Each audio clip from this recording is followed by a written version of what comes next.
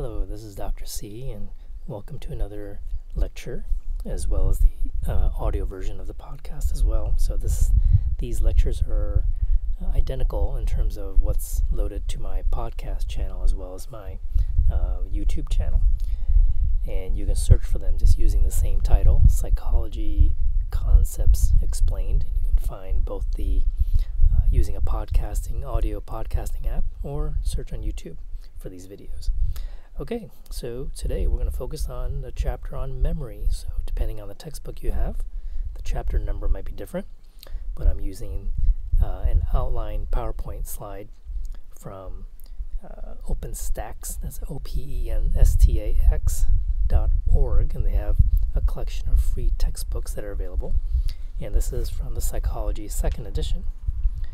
Alright, so we're going to focus on memory, how it works, some of the basic theoretical foundations of how our memory works, and you're going to be thinking about how some of these theories relate to cognitive psychology.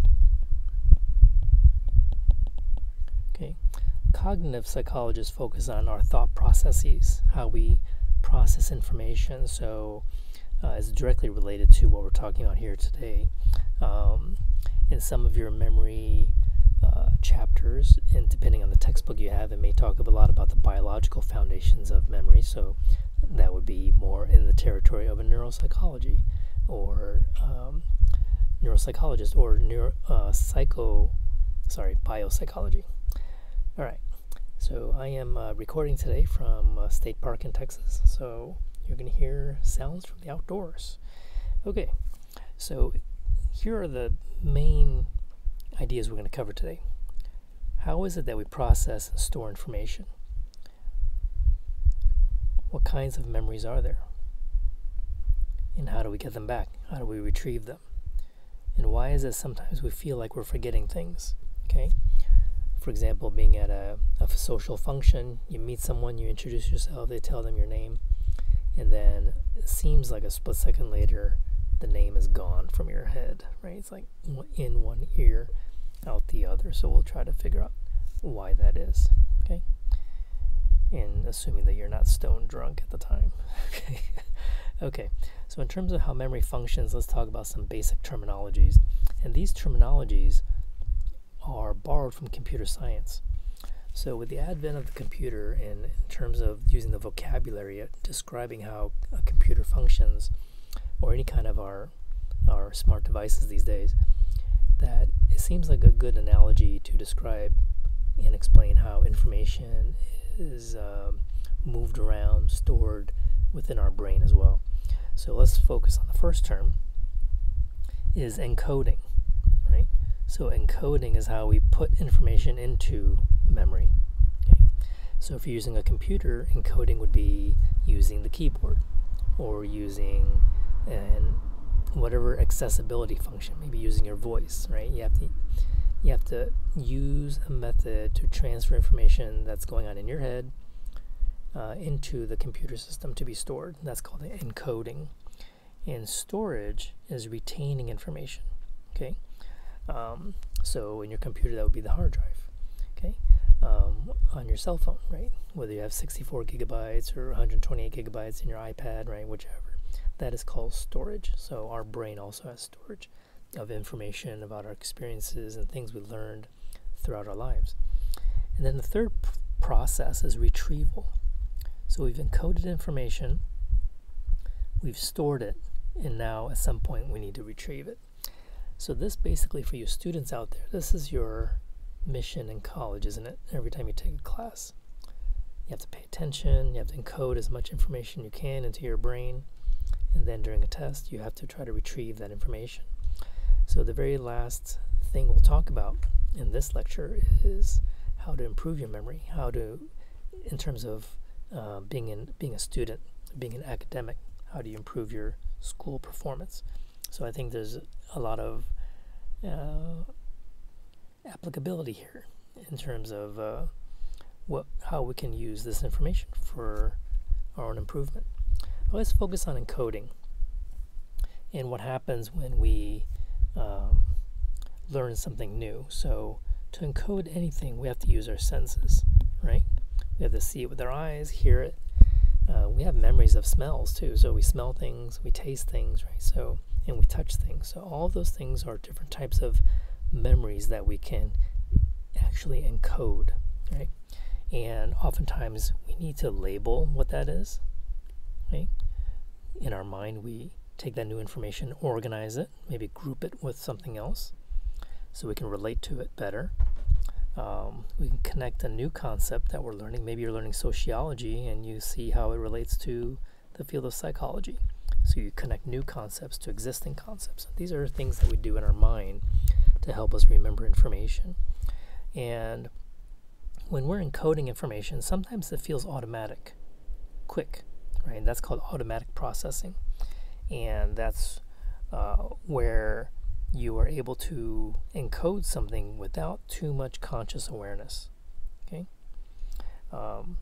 Whereas effortful processing takes a lot more conscious effort to actually encode a piece of information in, okay?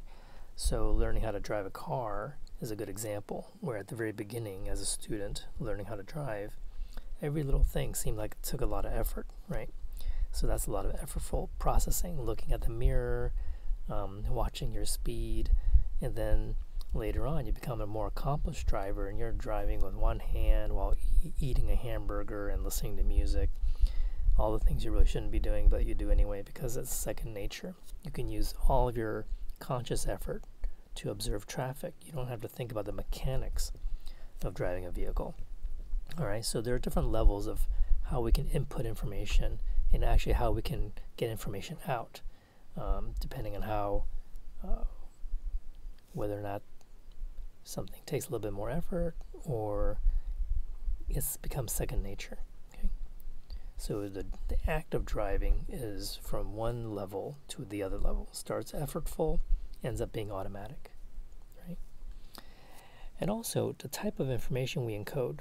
Some of the information we encode has to do with language, encoding of words, vocabulary, and their meanings, and that's called semantic encoding. And we'll look at this term later on. There's such a thing as semantic memory.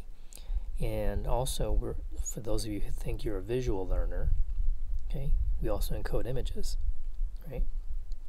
And we encode sounds. So we have visual encoding, acoustic encoding, right? So we have different kinds of encoding depending on the senses that we're using. Things that we see, things that we hear, and then also vocabulary related. And also there's an interesting effect in research. They found that if there's information that we can relate to or somehow it relates to us, we have a little bit better recall than if information that is less personalized. So I think when you're studying in any particular class, you should think, what does this have to do with me, right? And the more that you can do that, then the more likely that information will stick. All right, here's a very well-known model, a construct to help us make sense of our memory, okay? And we're going to look at these various stages, and this is called the Atkinson-Shiffrin model of memory. You can also call it the three-stage model. So first of all, we said before that everything that we remember, we have to first notice with our senses, right? So if you don't see it, you don't hear it, you don't touch it, whatever, then obviously you're not going to remember whatever stimulus that is, right? So the first stage of memory is called sensory memory. And we'll talk about that in a moment. And when our senses pick up that piece of information, for example, something you saw on the news, you have to do something with it. You have to move it to short-term memory. And I know these terms, short-term and long-term memory, you've seen a lot in various movies, for example. But a lot of times they're misrepresented. In other words, they don't correspond to this particular model. So we're going to talk a lot about short-term memory and how it's different than what most people think is short-term memory. For example, if it's lunchtime now and I ask you what you had for breakfast and you have a memory of that and you tell me, that is not short-term memory just because it happened the same day, right? That is part of your long-term memory. So we pick up a piece of information from our senses. We call that sensory memory. We move it to short-term memory. Then we have to actively move it to long-term memory. Once it is in long-term memory, it's like a file that's saved on your computer. It's going to be there. right? It's not just going to fade away really quickly. All right. Now, one thing we need to do and we'll talk about this in terms of what are the techniques that we can use to make this process more efficient for us. So if you have a tendency to forget things, then think of these 3 stages: sensory memory, short-term memory, long-term memory. Something is being slipped through, okay? All right, let's talk about sensory memory first. Again, this is a brief storage of our sensory events, sights, sounds, and tastes, okay? And literally what this means is the image that's held in your retina, right? The imprint of someone's hand when they grab you and then they let go and you see that on your skin, right? So sensory memory really is just a split second, or maybe up to 1 to 2 seconds of time, right? So you're absorbing something from the environment. Like right now I'm hearing an airplane going by, right? And so, yeah, there it is. It's a small airplane. The fact that I can recognize that sound as an airplane is because first I noticed the sound, right? And at some point before I've ever heard of an airplane, I would notice that sound, I would take a look at it, I would have to process it, make sense of it, and then remember it, store it as, and maybe use visual memory as well. It's like, okay, that shape and sound is a small aircraft, okay? And now I have recognition of that. So we have to process this stimuli from our environment, okay? You can't just sit there like a zombie and in that old phrase, you know, an instructor will spoon feed information to you. It doesn't work that way. To remember anything, it has to be a very active process, not a passive process. So just because you're in the classroom and someone's speaking doesn't mean that information will get into your head. You have to actually do a lot with that information for you to remember it. So let's go back to that social gathering and why a person might not remember a name. First of all, think about sensory memory. Perhaps a person didn't hear it, right? And even if a person did hear it, then okay, that piece of information was in their ear canal, right? The sound was there, but then maybe in stage two, the information was lost, okay? So, hey, another aircraft.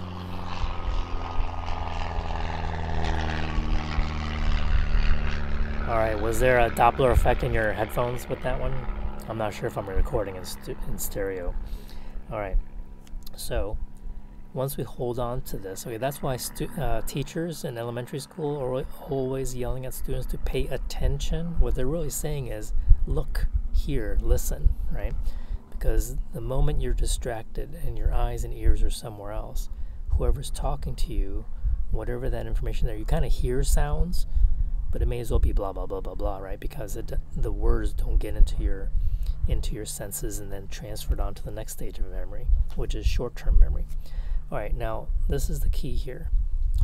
Short-term memory, those of you who understand computers, think of this as RAM memory, random access memory, okay?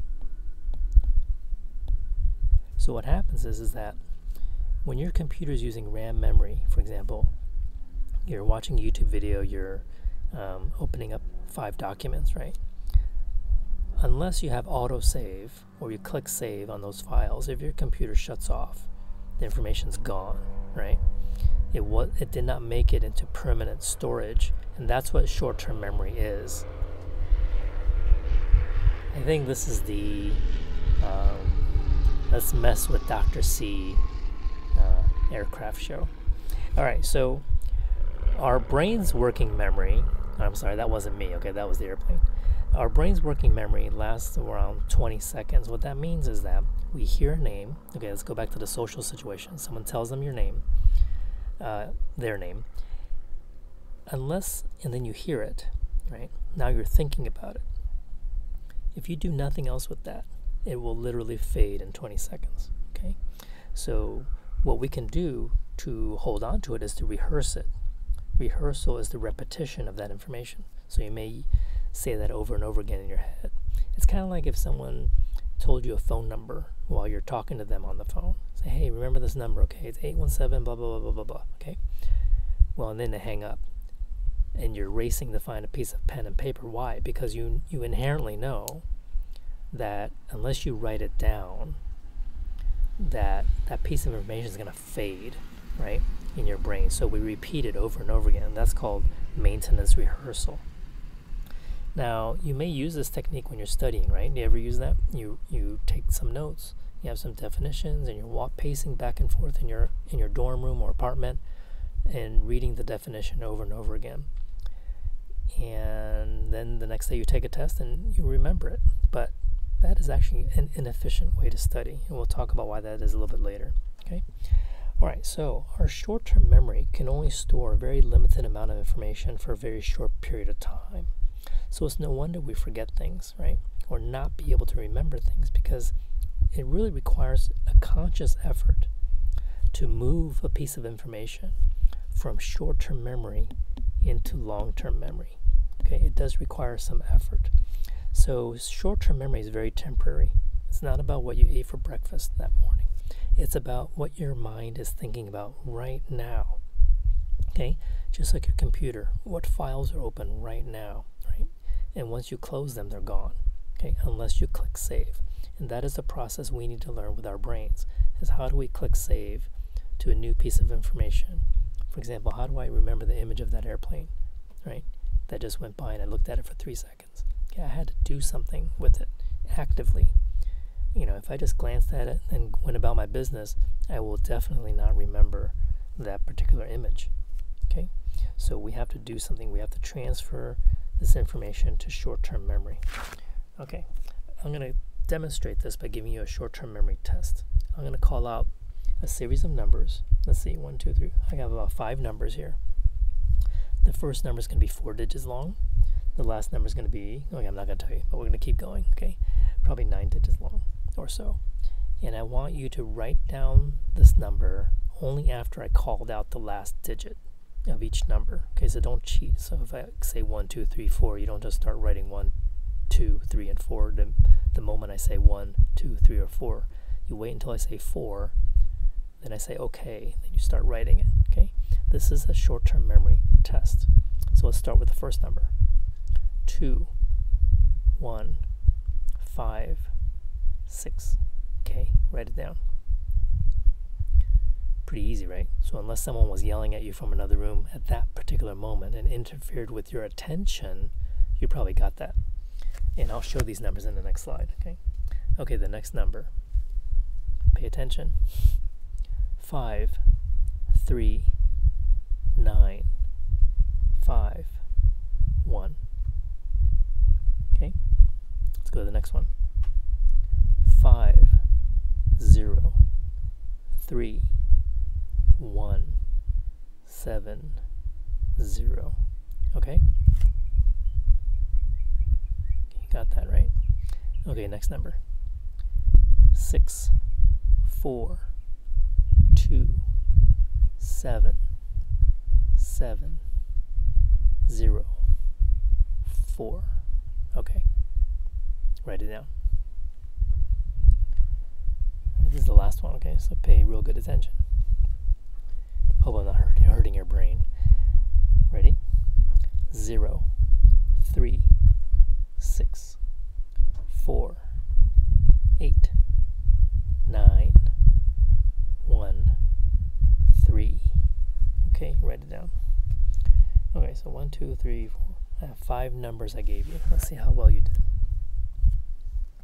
Okay, here they are. So I'll let you look at that for a while. You can pause it while you look at it to correct your, and see where you went wrong.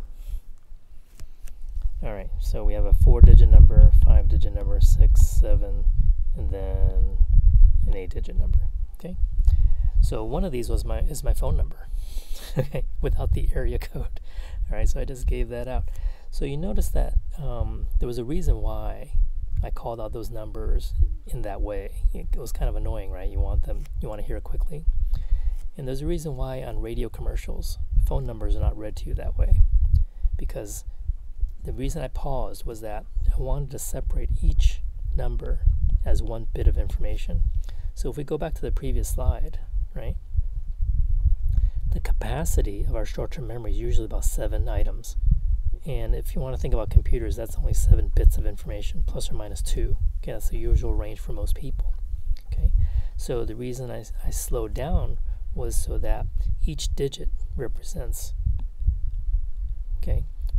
one unit of information or one bit of information. So most of you on average might get the 7-digit number, or you may range between 7 and 9, which I didn't get to, right? And that's pretty common. Now, what if a phone number looked like that? 713-888-1989. Okay, don't call it. I have no idea whose number that is, right? Now, the reason that might be easier is because if you're familiar with area codes in your local area, you may not need to remember the 713, right? That's sort of second nature. You may shorthand it, write a 7. 888, you can group that together, right? As 3-number group. Okay, that's easy to remember, 888. And then the last 4 digits resembles a year. Okay?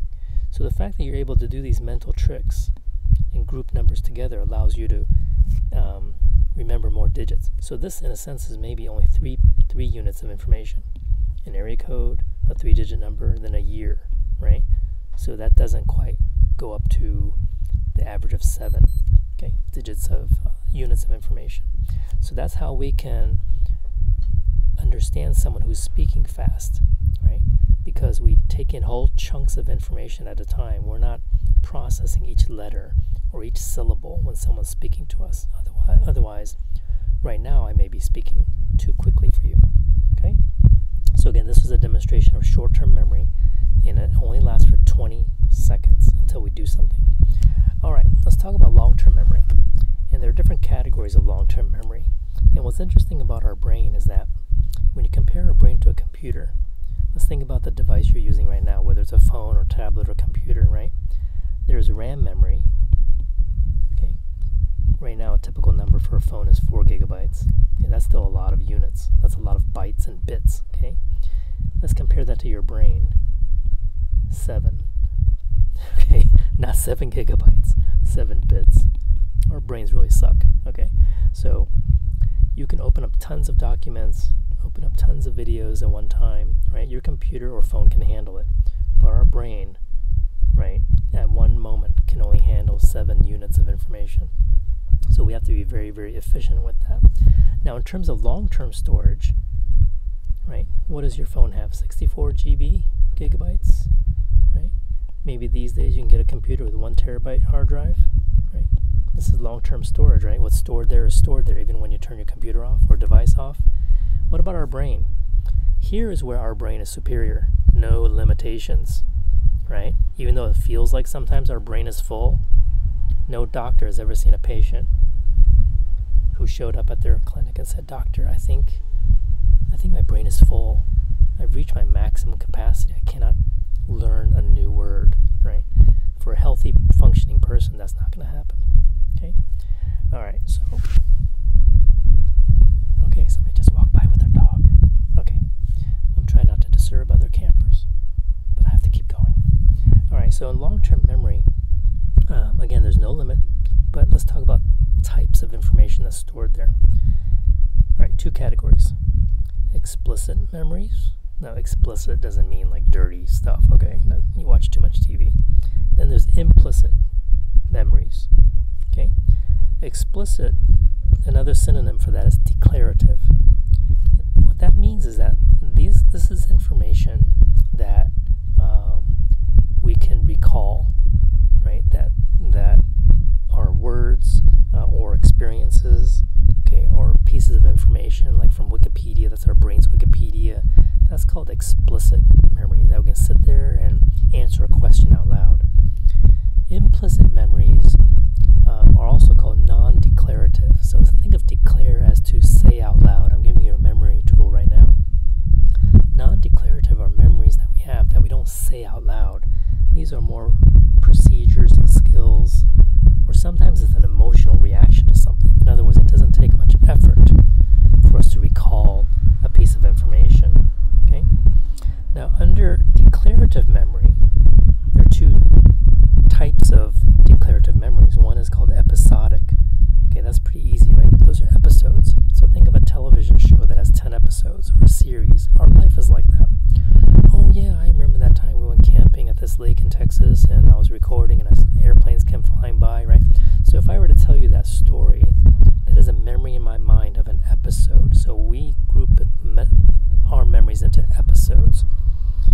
experiences. Then there's another category of information called semantic knowledge, right? Semantics are concepts and words. This is sort of factual information. Like if I were to tell you that a yearly pass for Texas State Parks is $70, right? Gives you unlimited daytime entry. That was me using my semantic knowledge.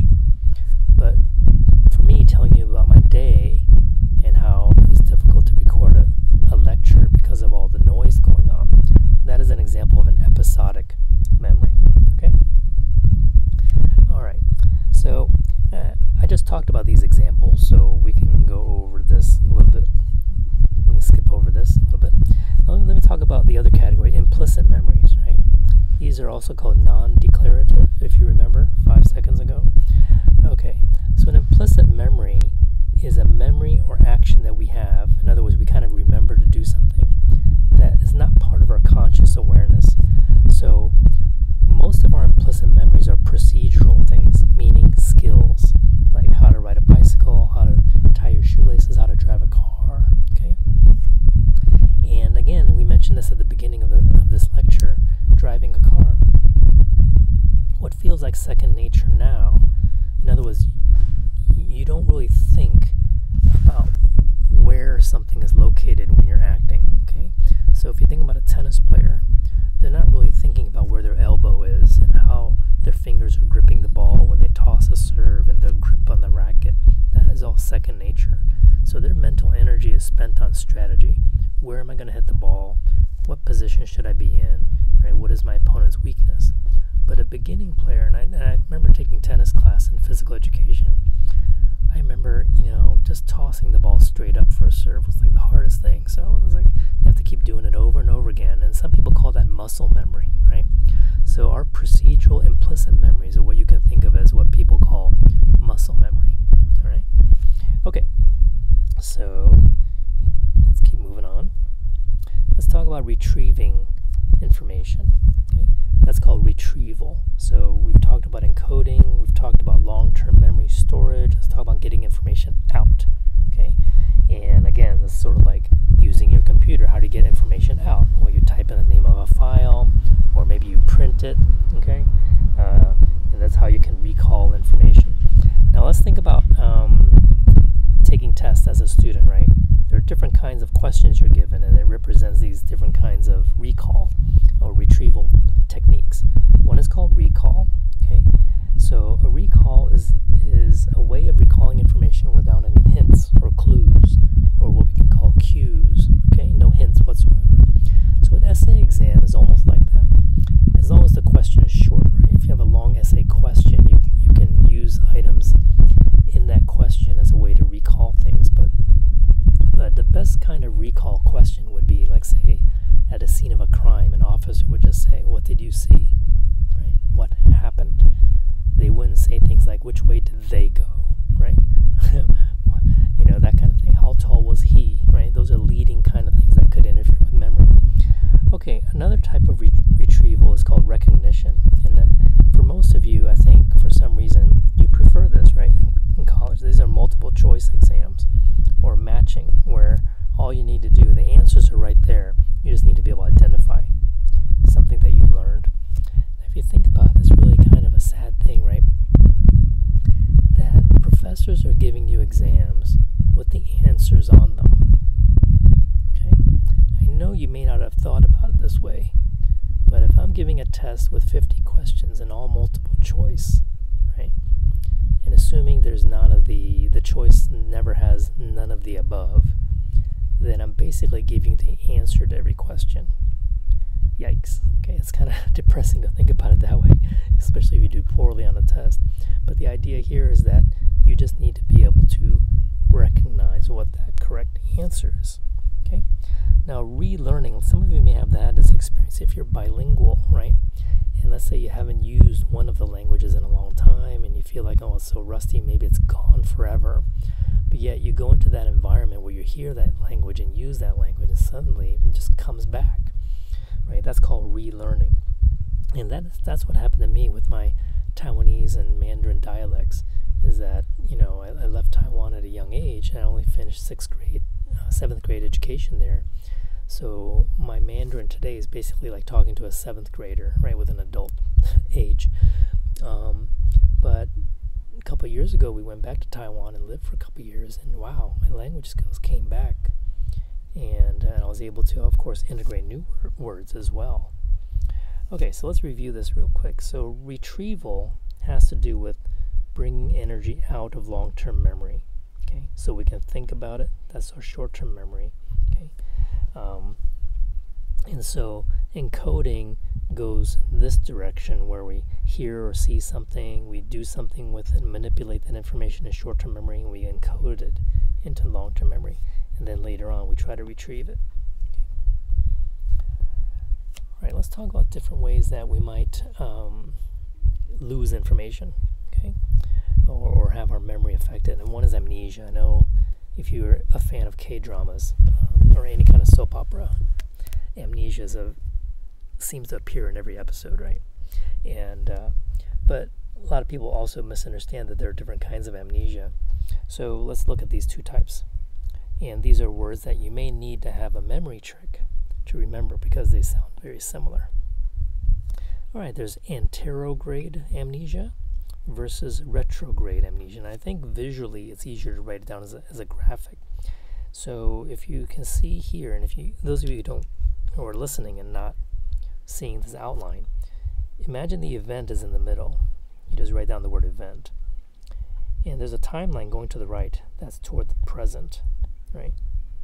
Or the future. Anterograde amnesia means that after some sort of trauma or illness where the brain was affected, anterograde amnesia means that new information cannot be remembered. Okay, they're stuck in a time freeze. Okay, so for example, if I had a brain damage in 1980, that means from anything after 1980, anything new I won't be able to remember, but everything previous to that I will. And procedural memories too, so it's not as if someone would forget how to drive a car and those kind of things. If those memories are already there and those skills, then that person will have them, but they will not be able to remember a new person's face or a new person's name, for example. Okay? And that's called anterograde amnesia. And oftentimes the part of the brain that's affected is the hippocampus. Hippocampus is almost like a filter that helps us to recall or encode new information. Okay, so if that filter is broken, that means information can't get in. Okay, it's almost like having a broken keyboard. Actually, I have a MacBook Pro laptop that's 10 years old, and I can't type on it. Right, so in a sense, my computer has anterograde amnesia.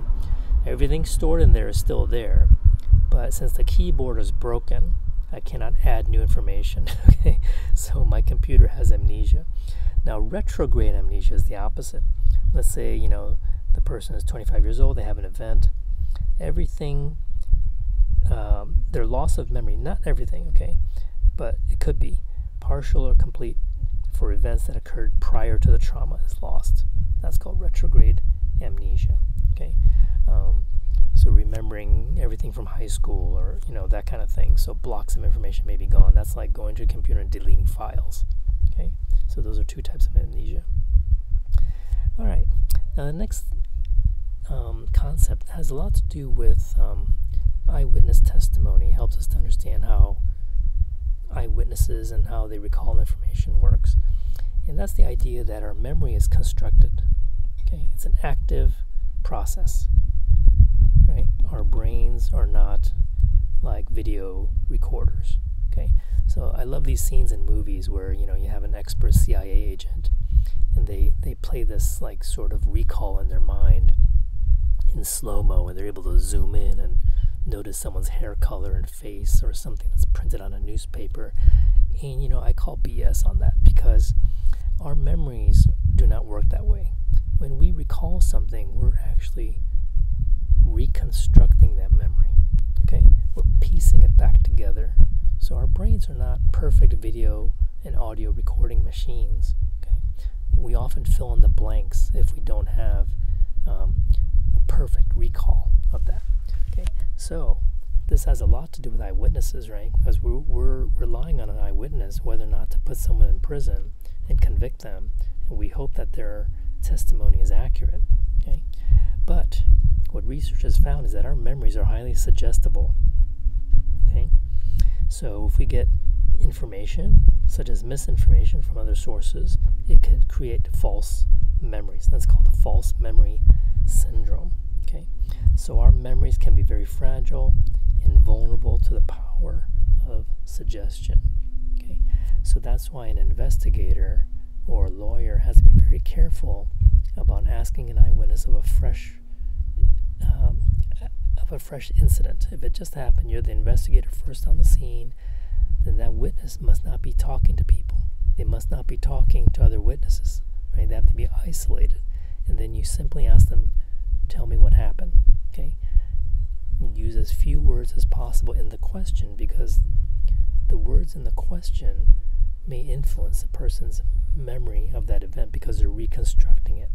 Then if that suggested word goes in there like they, then if they really just saw one perpetrator, they're thinking, oh yeah, maybe there were two, right? And as hard as that is to believe, a person may feel highly confident about that, even though it's not a real memory. Okay? And you see here in this next graphic here that according to research, when many cases were thrown out or people were exonerated from this Innocence Project using DNA evidence, they looked back at those cases to see, well, what kind of evidence actually put them away to begin with? Well, the leading cause was eyewitness misidentification. Okay, sometimes it's a false confession, sometimes it's mistaken forensic evidence, right? But the overwhelming majority of the cases of people wrongfully imprisoned have to do with faulty eyewitnesses. Okay, and so Elizabeth Loftus is the pioneer of what's called the misinformation effect. Okay, in other words, she was able to do experiments on college students, okay, harmless ones, right, just to demonstrate how memory works, and she's found that false memories can actually be created in people. Okay, all right, so here's a simple example of one of her classic studies. I'll try to be as brief as possible, but students were asked to watch a video clip of a car accident. Okay, and then after watching that video clip, and everyone watched the same video clip, right, but they were asked different questions. So remember how an experiment works, right? There's an independent variable, so the different groups would get different keywords that sound different. So for example, how fast were the cars going when they, and then each group got a different adjective: smashed, collided, bumped, hit, contacted one another, right? Now your common sense might tell you that, well, if they all saw the same video, then their estimates of speed of those vehicles should be roughly the same, in the same ballpark. How you ask the question should not matter. So nowadays you may think that, right? But back then, this was revolutionary information. Okay, so those who heard the word smashed had a significantly higher estimate of speed than those who read the question that included the word contacted or hit, right? And those who heard or had the word smashed in the question also had a false memory of seeing glass on the ground in the video when there was no glass on the ground. Okay, so that's what the power of suggestion is. Okay, is that we piece together our memories based on our perception, but also indirectly influenced by how the question is asked. Okay, so here you see it in graphic form that the word smashed had a greater influence on the perception of how fast the cars were going versus contacted or hit, right? The estimate was in the 30s in terms of miles per hour. All right. Now, a related subject here has to do with a very controversial topic within psychology called repressed memories. Okay, and that is the idea that someone who goes to therapy somehow through the therapeutic process recovered a new memory that they had from childhood or when they were younger, a trauma such as being sexually or physically abused that they just never had a memory of, right? Well, is it possible that that's true, right? So there's anecdotal evidence of people who have, been convicted and tried and all that for abusing someone based on these memories, but a researcher like Elizabeth Loftus would be very critical of this, because the process of counseling and therapy may input or create the power of suggestion, because what if the topic of abuse came up? And suddenly the person is thinking, well, if I'm this way now, maybe because someone did abuse me, right? And so it's possible that some of those might be false memories, okay? So there's no clear-cut answer of this. There seems to be evidence pointing in both directions. All right, moving on to the next topic. Sometimes we forget things because we actually never remembered them in the first place, okay? And this is called encoding failure. Okay? And this happens when we are exposed to things every day, but we actually never paid a lot of attention to certain details, and we kind of assume that we know what things look like. And these could be everyday things you find in someone's home, could be in your home, you know. I used to do this demonstration in the classroom. When I get to this point, I tell all my students to look at the ceiling, you know, stare at the ceiling and tell me what color the floor is, right? And they started giggling because, you know why? They go to that classroom twice a week, 3 times a week for weeks. And very few of them got the color right of what the tiles look like on the ground, on the floor. So they would look down and go, oh crap, it's bluish, right? You know, that kind of thing. And a textbook example of that is, you know, the details of a coin or a dollar bill, okay? And I think the one I used in my lectures was, and you can do this at home, okay? Think about what's the primary image in the center on the back of a $1 bill, okay? And you might be thinking, oh, it's some sort of pyramid or whatever. Okay, whatever that thing you think it is, then find a dollar bill and you might be surprised. Okay, I'm not going to tell you what that is, but let's just say you might be surprised by that. So do that at home, all right? Don't rob someone just to get a dollar bill, though. All right, now let's go over a few types of memory errors. And these really have to do with occurrences that interfere with our memory, okay? The researcher named Schachter, he talks about how there are 7 different ways that our memories could be interfered with, right? One could just be called transience. A transient experiment means that just remembering something it becomes more and more difficult because of time. And that falls under the storage decay theory of memory, that if you don't use it, you lose it kind of idea, right? So language kind of falls into that, right? You don't use it, then you kind of forget certain things, or how to play a musical instrument. Now, there's also absent-mindedness, okay? This is forgetting caused by not paying attention. That could be called encoding failure, actually, right?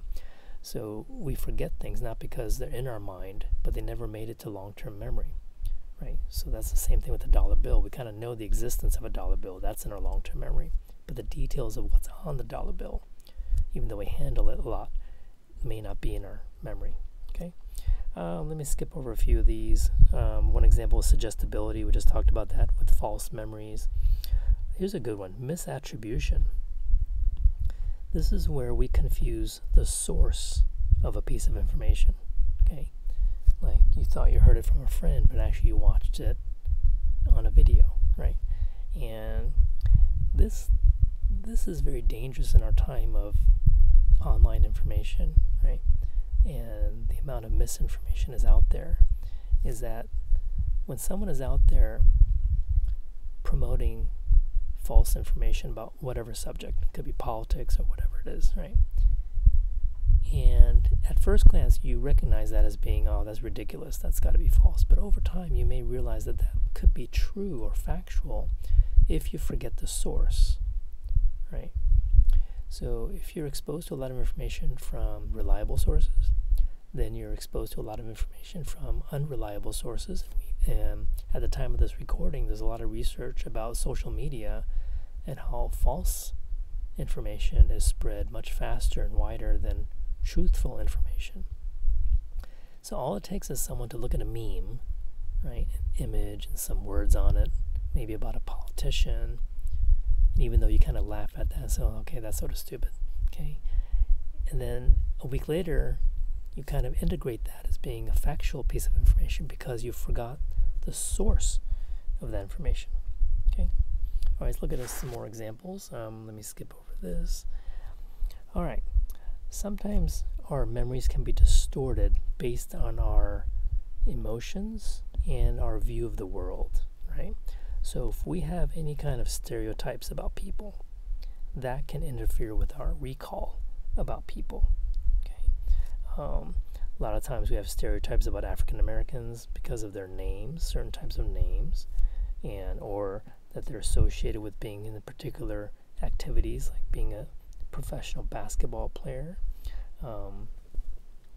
So in laboratory experiments, people would, because they may not clearly remember each name in each profession, they would falsely associate white people's names with a political figure and associate an African American sounding name with being a professional athlete.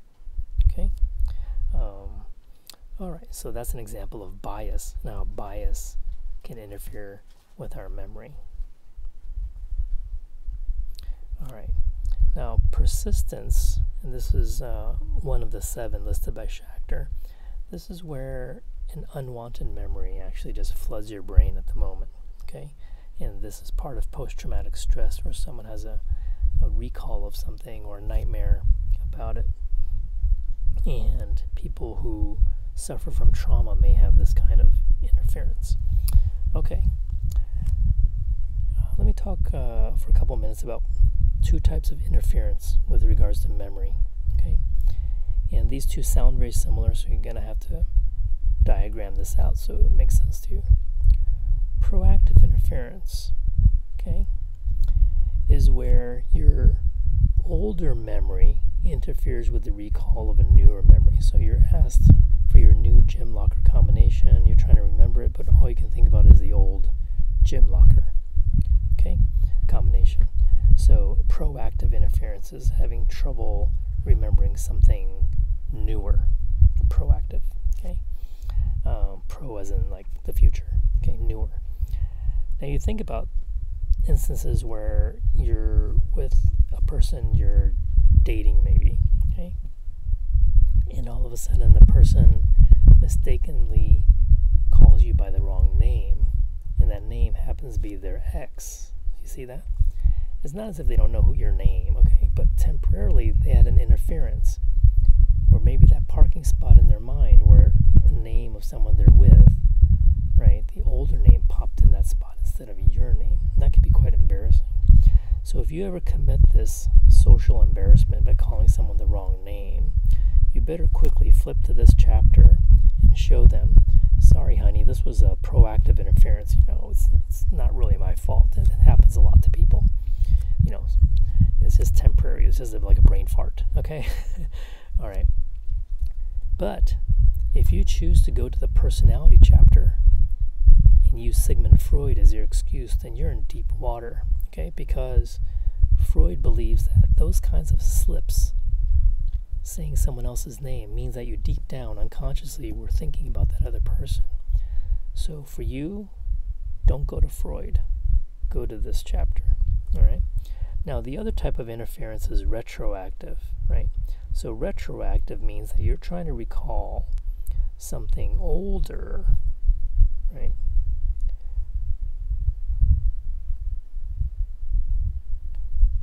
But the newer information gets in the way, okay? And this has to do with not just email accounts, but when I was in college, I moved almost every other semester, right? And when you're living somewhere, you kind of take for granted that, oh, I know this address. And I remember my mom at the time, this is way back, like 20 years ago, my mom said, you really should, 30 years ago, sorry, write down all these addresses you had, because you never know when you might need to fill out forms and they ask, you know, the addresses for the past 5 years. And I laughed at my mom and said, how can I forget where I live, you know? But, you know, by the time I moved for the 3rd time, I swear I really could not remember my first address in college at the apartment. And then I moved for the 4th time, then I suddenly can't remember the 2nd address, even though it's something I see every day in my mail. It's on my in my checkbook, back in the days when we used checks. Okay, and so that's really a bizarre thing. So the lesson here is, don't laugh at your mom. She's always right. Okay, so that's an example of retroactive interference, where the new information seems to almost put a stamp over an older piece of information. Okay, so think retro. Having trouble, retro means older, right? So having trouble recalling older pieces of information. It's almost as if the new information is parked on top of the old information. Okay, and that's a type of memory interference. All right, so let's talk about ways, we're almost done. Let's talk about ways to improve our memory. Okay, so we talked about rehearsal. That is consciously repeating a piece of information over and over. And the reason I said earlier that that's not the best technique, because that's just keeping a piece of information in your short-term memory. It's like replaying 10 seconds of a video on YouTube over and over again. Replay, right? Unless you actually do something with that information. I cannot just say a person's name 10 times and remember it. I have to actively do something with it. Whether it's to visualize the name, associate it with their appearance, okay? Create a nickname that goes along with the name, right? Like one of my old professors' name was Bob, right? Yeah, okay, a simple enough name, but the way I remembered it was that, he had a receding hairline, so in my mind I was thinking Bald Bob, okay? No, I'm sorry, that might be kind of rude, but that was my memory tool to help me remember. Now, chunking is what we said earlier about the numbers, right? Is grouping information into manageable chunks, and that helps us to reduce the amount of space used in our short-term memory, so we don't feel like we're overwhelmed with the information with the 7 bits, right? By organizing them into chunks. So that's like grouping numbers, right? That's one way of doing it. Then elaborative. So earlier we talked about rehearsal, just repeating something over and over again. Elaborative rehearsal is where, yes, you're repeating some information, but you're actually doing something with it, okay? Something deeper. Maybe relating information to old information that you're learning about psychology, but you're trying to relate it and how it's different from sociology. So, and also when you're a student and you're listening to a lecture, all you need to do really, and if you're watching this video, is if I mention a concept or an idea, if you just click pause and just thought about it for a second, not to repeat it in your head, but just say, 7 bits plus or minus 2, is that true? All you had to do was do that extra step to think about. That's called elaborative rehearsal, and chances are by tomorrow you'll still remember that our short-term memory capacity is 7 bits of information plus or minus 2, and then it lasts for 20 seconds. Just by asking how can that be, right, is more effective than someone who listened to that part of my lecture and did not repeat it in some way or think about it in some way, right? What's interesting is that newer research is finding that taking notes by hand, by pen or pencil in a notebook, improves memory recall compared to typing it, right? Because if you think about what's happening, when someone's typing on their laptop in a classroom, you're just going through the action. You're just being like a courtroom recorder. You're just recording words by typing them out. You're usually not thinking about them. But someone who is using a pencil and writing notes, you cannot write every single word down, right? You can't write as fast as you can type. So you're thinking about how to condense it, how to paraphrase it, and any of those skills is aiding your encoding of information. So even though you may hate writing compared to typing, and my daughter actually is very good at taking notes the old-fashioned way. Even on an iPad, she uses the pencil and writes it out. It aids in recall compared to, right, Emma?